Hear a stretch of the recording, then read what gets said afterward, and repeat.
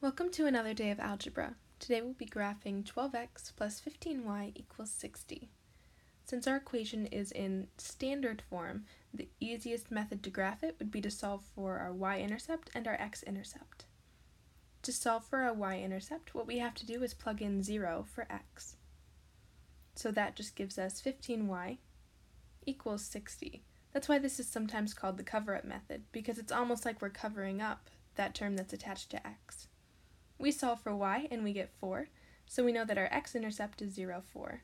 We do the same thing for the x, plugging in a 0 for the y. We get 12x equals 60, so x equals 5, meaning that our x-intercept is 5, 0. We plot those 2 points, one at 0, 4, the other at 5, 0.